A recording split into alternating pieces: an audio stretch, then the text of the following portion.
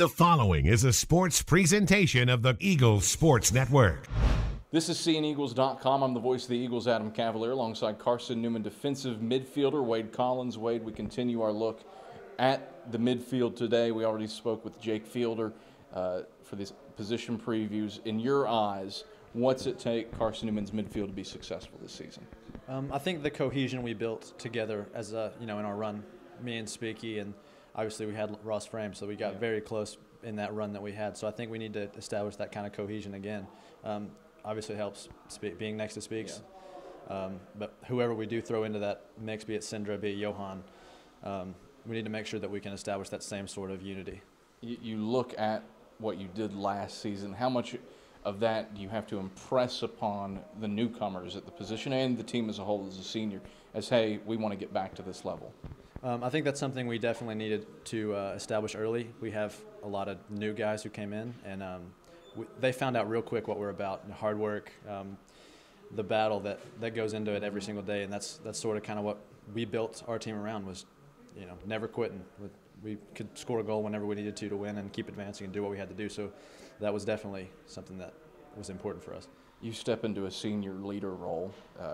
Has that changed how you act on the field, how you play the game? I don't know that it really changes it, no. I think we try to have 11 voices all the time on the field.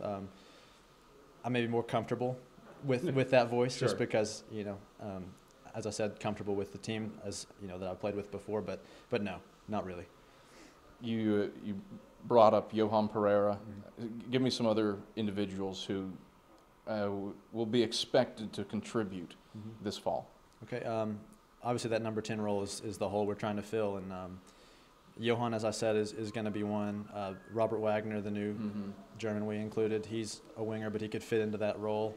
And then freshman Tanner Heath, I think he can potentially step in and play some minutes for us as well. So, what are the steps that this team needs to take to be ready for September 4th and a trip to Tampa?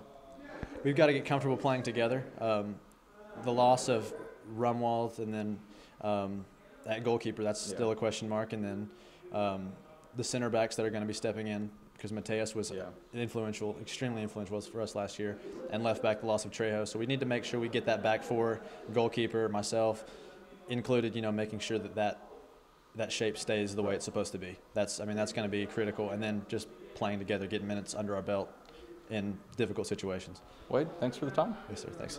Carson-Newman defensive midfielder Wade Collins. I'm the voice of the Eagles Adam Cavalier, and this is CNEagles.com.